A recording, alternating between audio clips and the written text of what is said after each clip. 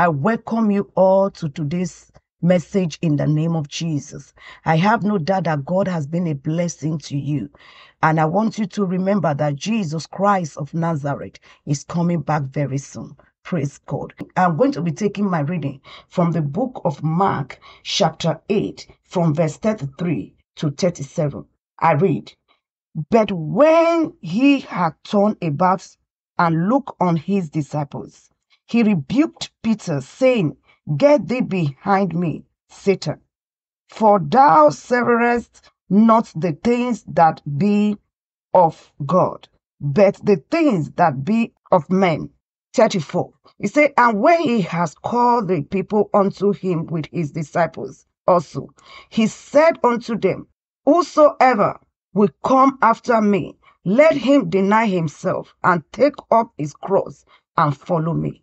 35. He said, "For whosoever will save his life shall lose it, but whosoever shall lose his life for my sake and the gospel, the same shall save it." 36. He said, "For what shall it profit a man if he shall gain the whole world and lose his own soul? Or what shall a man give in exchange for his soul?" Praise God. Praise Master Jesus. Please, brethren, I want us to look at this scripture deeply and use this scripture to examine yourself and ask yourself this question: what will it profit me if I gain the whole world and lose my own soul? I want you to please ask yourself, take a deep breath, ask yourself this question: what will it profit us if we gain this whole world and lose our own soul? There is a place of eternity. There is hell. There is heaven. Anyone that miss heaven will not miss hell. And God is calling each and every one of us to come back to our first love, Jesus. To forget all these carnal things, these worldly things.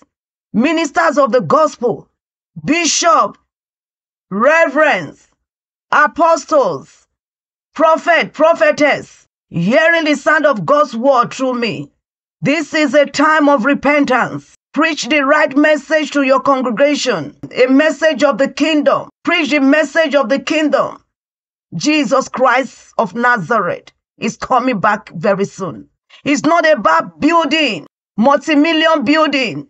It's not about money, popularity. It's not about that.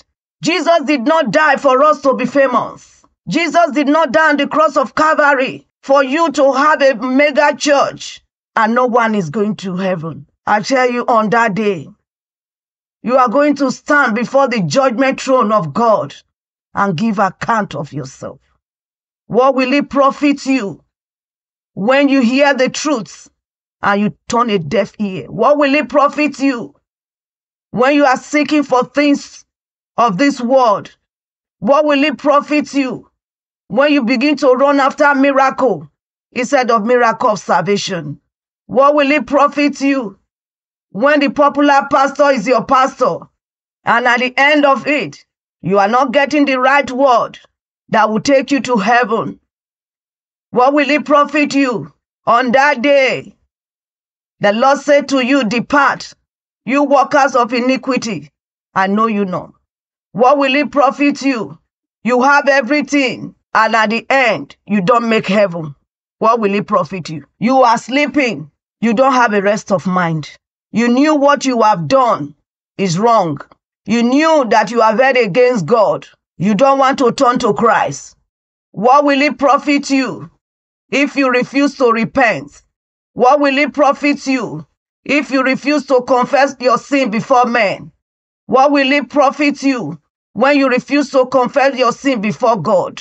What will it profit you when you are still living in darkness? You refuse to come to the knowledge of Christ. What will it profit you when you decide not to build your personal relationship with God? What will it profit you when you decide not to serve God in spirit and in truth? What will it profit you when you refuse to follow righteousness? What will it profit you when you refuse to live a holy life? What will it profit you when you continue to party and party your life? Ask yourself, what will it profit me if I refuse to serve God, to live by the kingdom principle? Ask yourself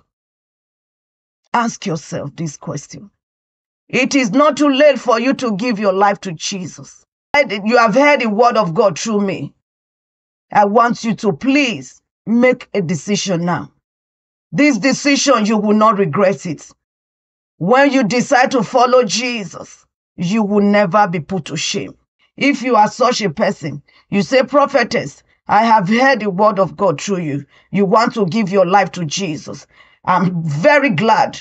When you get to this point, I'm very, very excited. I want you to please confess this after me. Say, Lord Jesus, I recognize I'm a sinner. Forgive me my sin. Today, I accept you as my Lord and personal Savior. Be my master in Jesus' mighty name. Amen. God bless you. You have declared this. Please look for a Bible-believing church where you will be taught and nurtured through the undiluted word of God. God bless you. Jesus Christ of Nazareth is coming back very soon. Amen. Hallelujah. Amen.